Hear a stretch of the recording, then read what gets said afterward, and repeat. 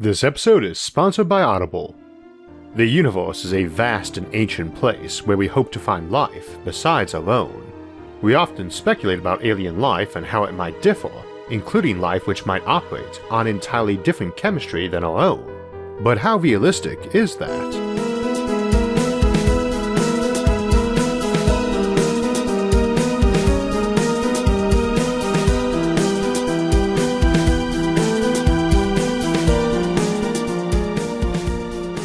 Almost since we began seriously contemplating life on other worlds, we speculated that perhaps it might not run on chemistry similar to our own.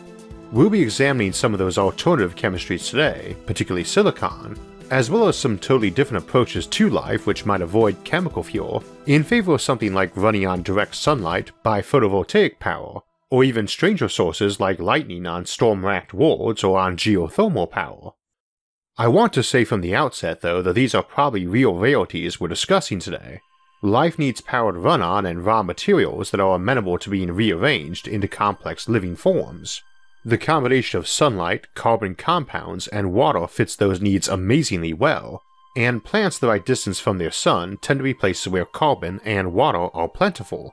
So for life to form based on those ingredients is far, far more probable than the alternatives we'll discuss today, or appears to be. On the other hand, when discussing improbabilities, we always have to remember that the universe is fairly large. With 10 to the 24th stars in the observable universe, if an event is so rare it can only happen in one stellar system in a quadrillion, it's already happened about 1,000,000 times just among the galaxies we can see. But exactly how improbable these alternative life forms are is impossible to say. Life on Earth is still the only example we know of life in any form, so any statistical estimates we make on the topic will come with very wide margins of uncertainty, and simulating an entire stellar system down to the level of detail of individual pools of organic molecules forming on various bodies is an immense computational task, so we won't be doing statistical studies on simulated universes any decade soon. As we discussed in the episode Why Life Exists, we have some reason to think that life tends to pop up any place with a decent energy flux and a soup of the right components mixing together. But we don't actually know much about the conditions or ingredients of the primordial soup that we ourselves emerged from, let alone what else our soup could have formed if it had been a bit different. We mentioned sunlight, carbon, and water as great ingredients for easy formation of life, but carbon and water aren't necessarily plentiful every place with a big power influx. Hotter plants offer plenty of energy, but they are less likely to have liquid water. One of the reasons silicon-based life is considered a likely possible alternative to carbon-based life is that silicon compounds can withstand temperatures we expect to find on hot planets similar to Mercury or near geothermal vents like those in our oceans and on Jupiter's moon Europa. But before we dig very deep, we should clarify exactly what we mean by that term, silicon-based life. An artificial intelligence running on processors built from silicon wafers could reasonably call itself silicon-based, but not in the way we are talking about in this episode, though we will discuss some parallel scenarios later. We build computer processors on silicon wafers because silicon crystals have some very useful electrical properties that are easy to change to suit our engineering needs. Crystalline silicon is the simplest of a class of materials called semiconductors, meaning the crystal conducts electricity like a metal under certain circumstances, but becomes an insulator like glass under others. And we can adjust these conductive properties by doping the silicon, which means adding trace amounts of other elements. This is what makes it possible to create silicon electric components that conduct electricity differently depending on the direction, temperature, or light levels, and most importantly to use a control signal to amplify another or shut off another electrical signal. In other words, to make transistors, which are the whole basis of modern digital computers. But those are all the properties of silicon crystals, and the silicon-based life we are talking about at the moment makes use of entirely different chemical properties of silicon that appear not when it's bound to itself in a crystal, but when it's bound to atoms of other elements in a molecule. Silicon appears right beneath carbon on the periodic table of elements, because they both have 4 electrons in their outermost electron shell, available to form 4 chemical bonds with other atoms. If you look at the atomic structure of any stable carbon-containing molecule, you'll see the carbon atoms all have 4 bonds. Compounds like carbon monoxide, in which the carbon has 3 bonds with the oxygen, are highly reactive because the carbon would be so much more stable if it could just form a 4th bond with something. Silicon has 8 more electrons than carbon, 1 more full shell, but still 4 in its outermost or valence shell, which is available for bonding. So nearly every simple carbon-containing molecule has a silicon analog, but not all of those analogs exist on Earth or in nature. Silicon is a larger, heavier atom than carbon, and having the same number of bonds doesn't mean the bonds have the same strength or function in the same way, so analogous molecules often have very different properties. For example, silane is a silicon atom bound to 4 hydrogen atoms, the analog of methane, and it has very similar properties to methane apart from being twice as dense and boiling at -169 Fahrenheit or 161 Kelvin instead of -259 Fahrenheit or 112 Kelvin. Silicon dioxide gas has the same molecular structure as carbon dioxide, but its boiling point is over 5,000 degrees Fahrenheit hotter, so we usually only see it in its crystalline form, quartz. Carbon dioxide can form the same crystalline structure as quartz, but only at extremely high pressures and frigid temperatures, and silicon monoxide is even less stable and more reactive than carbon monoxide, so if you heat it up enough to turn it into a gas, it turns into silicon and silicon dioxide rather quickly. So when we look at the long, elegant chains and complex structures that carbon forms in organic molecules, we can expect to find analogs to most of them, but the analogs will have similar yet different chemical properties. But there are some carbon compounds that don't have silicon analogs, and vice versa. If silicon-based life exists, the chemical process on which it is based won't all have direct carbon-based analogs either, but it is reasonable to expect that under the right conditions, natural selection can develop uniquely silicon-based processes as well as it did for carbon. Loosely speaking, everything involving such silicon analogs would take more energy to do it. If every bond change takes a little more energy, it makes creating something complex and dynamic, and shifting that much harder and disadvantaged, which may be why you'd get carbon-based life even where silicon was more plentiful. It's just cheaper to run to achieve the same effect. Now, as mentioned, Earth's crust has more silicon than carbon, and you might be wondering why. Carbon is a lot more plentiful than silicon in the universe, the 4th most abundant element after hydrogen, helium, and oxygen, and carbon is about 7 times more plentiful than silicon, but silicon is the 2nd most abundant element on Earth's crust, right after oxygen, and almost everything we call dirt or rock or sand or water is some mix of one or both, whereas carbon is a lot more rare. In the universe at large it may be 7 times more plentiful than silicon, but in the crust it's the other way around and then some. There's hundreds of times more silicon than carbon. Silicon tends to remain at the surface of a molten protoplanet and linger, floating up top, while carbon bonds to plenty of things, like iron to form steel and in big complex organic molecules. There's plenty of carbon inside Earth, but it's way down, not much is near the surface. Interestingly, a world more massive than Earth might have even less crust or carbon, because the same geological forces and interactions that pulled the carbon down on Earth and sequestered it from the crust might have been a good deal stronger. Same for a hotter world too perhaps, where silicon would likely work better than carbon for many complex chemicals and macromolecules. In such cases, if silicon life is possible just less preferred than carbon, things that lower available carbon or make carbon life less viable might allow silicon life to emerge.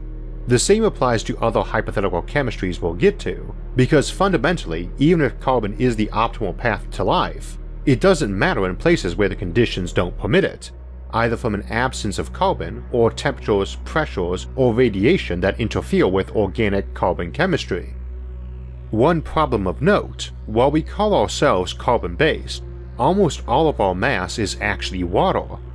Now, water is plentiful enough, it's probably the most common molecule in the universe, after stuff like monatomic helium and diatomic hydrogen. But actual water is a very small part of that abundance in favor of ice or gas.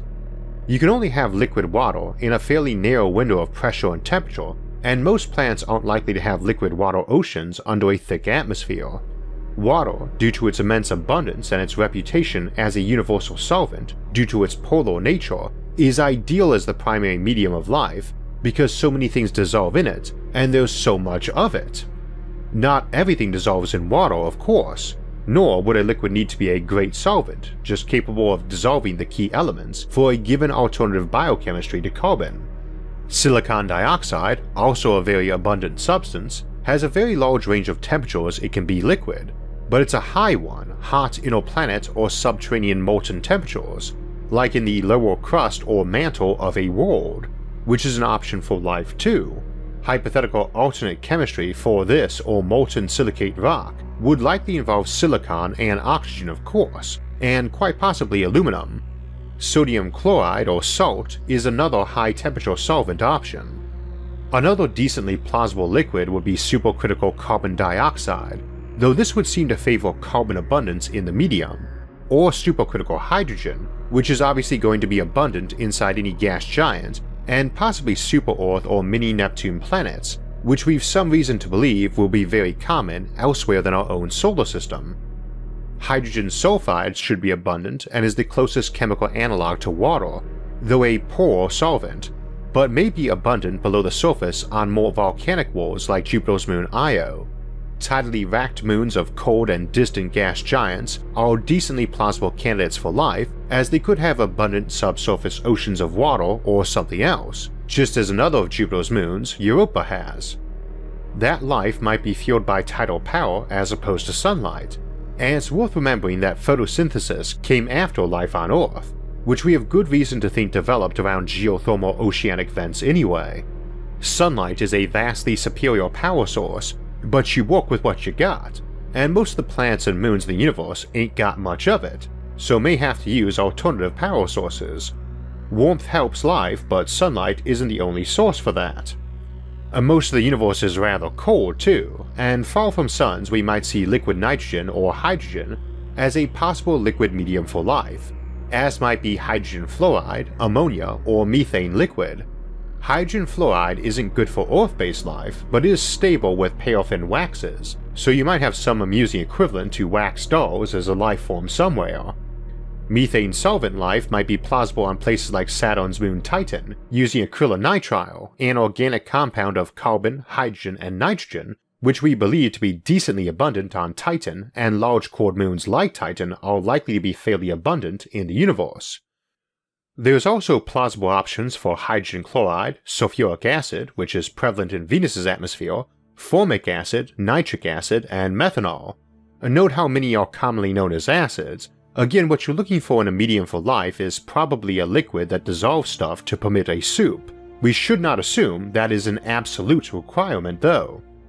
Organoboron chemistries, those based on boron, might be plausible, but are a good example of abundance mattering. There's not much boron out there, and places it would tend to concentrate would also tend to have plenty of alternative elements. It's also explosive in Earth's atmosphere, and while more stable in a reducing environment, you'd presumably only get that in a place heavy on those other elements.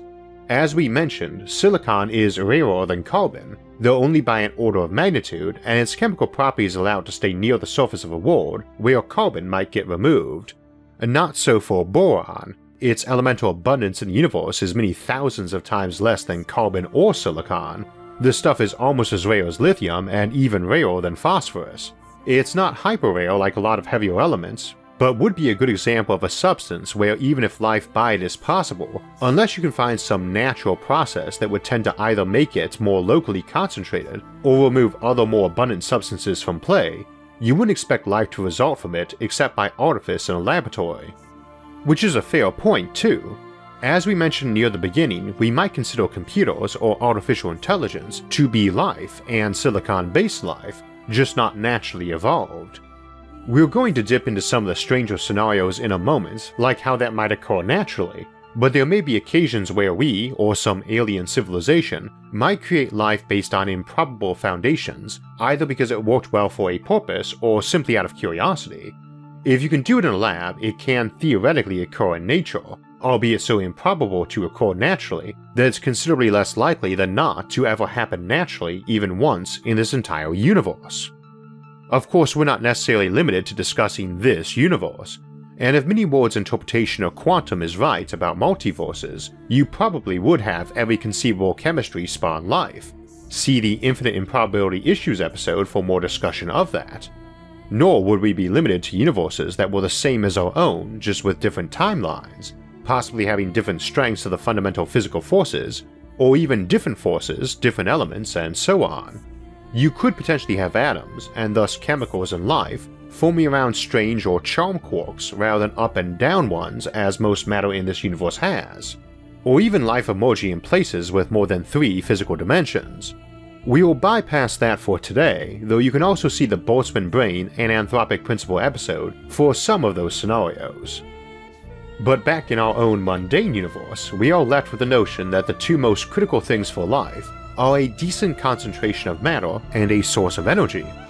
As we said a bit ago, that need not be sunlight. Even liquid might not be needed in a classic sense. Many worlds are probably racked with storms and lightning, and we might imagine something like a natural lightning rod popping up in such places, or life that ran on electricity as opposed to classic organic chemistry. As we looked at in the recent episode Why Life Exists, there are some theories that life will tend to pop up inevitably as a physical consequence of energy flux, so I could imagine some storm-racked mineral-rich world getting its surface shot through with conductors and semiconductor crystals as some sort of natural computer. You could conceivably get natural formation of superconductors too. We don't know of any room temperature superconductors yet, hopefully there are some, but of course that's Earth's room temperature. Lots of cold planets and moons are cold enough for known superconductors. Natural or organic or quasi-organic conductors or semiconductors could also offer life a photovoltaic pathway for energy, as opposed to chemical photosynthesis, leaves that were instead solar panels, and that might be a good deal more efficient and durable. We already mentioned how tidally powered environments might be common on moons of gas giants, but we could also see nuclear-based life. Even ignoring that we have some gamma-trophic life forms we found at places like Chernobyl, we have good reason to believe Earth used to have weak natural fission reactors, where a good amount of uranium was present, and younger worlds, or those that possibly got smacked by a uranium-rich extrasolar asteroid from some younger system, might have life emerge powered by that. Presumably it wouldn't have a problem mutating under the circumstances. Atomic or nuclear ecology shouldn't be ruled out either. Needless to say, high gamma, alpha, or neutron radiation would generally be detrimental to life, as those are prone to smashing up delicate and complex macromolecules like proteins or DNA, or their non-carbon analogs. But it might be possible, and such life would gain a very abundant power supply. However, beta radiation is another matter. It's a lot less deadly to life, and we discussed the notion of a diamond battery before, a diamond made out of carbon-14 rather than regular carbon.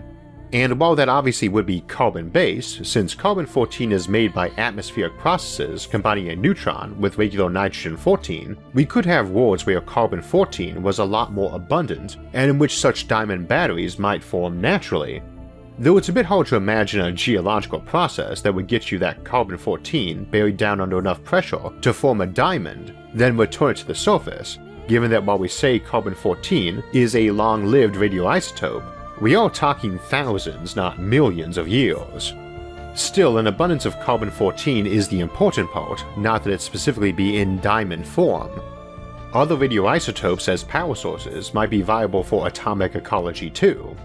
Such things would not be long-lasting, so either it has to have a natural source of replenishment, or be on very young worlds left over from supernova nucleosynthesis producing short half-life materials. However, not only might that often be the case, especially in star clusters where things are packed together tighter than our local bubble of the galaxy, but time is a dubious concept with life. Time, in any meaningful sense, is about how much living you can get done. So for instance, an ice-cold rock where life exists in liquid hydrogen might have all its chemical processes moving at just 1% of what they do here, and so life might be incredibly slow and long-lived, but that's problematic for evolution.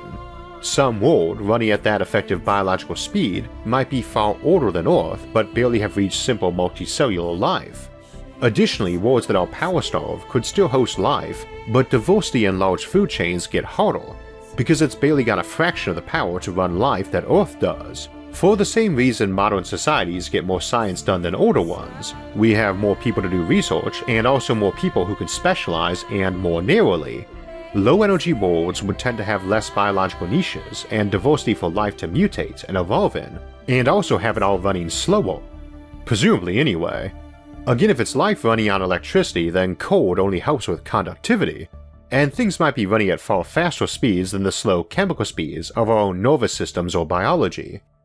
As we mentioned, things running on short-lived radioisotopes might need to be on young worlds, but if the energy abundance for organisms is high enough, they might live and multiply and evolve quite fast. Robert L. Forward played with that notion a bit in his classic novel Dragon's Egg, where the natives evolve on a neutron star and everything is sped up to a ridiculous degree. The smaller your scale, the faster stuff happens, so anything based down more at the atomic and quantum scale, as opposed to the microscopic realm of cells and massive macromolecules, might run much quicker and with lower energy. Amusingly, they might be an exception to our normal Fermi paradox assumption that all life that can master the science of interstellar travel would spread out.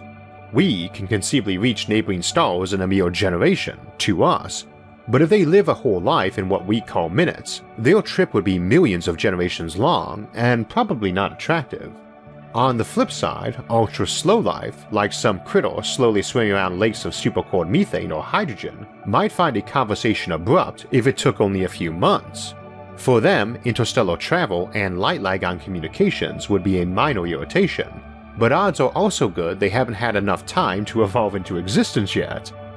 Key notion though, once we leave behind the template of carbon-based life, we can't assume the biological or neurological processes happen on anything like our scale of time. They might experience a year's worth of life in minutes, or a minute's worth of life in years. There's no telling what might be possible for life yet. We lack the modeling capacity to even work with known biochemistry well enough to predict much about the function and behavior of carbon-based life, let alone the probabilities and characteristics of non-carbon life. I suspect though that they are very low.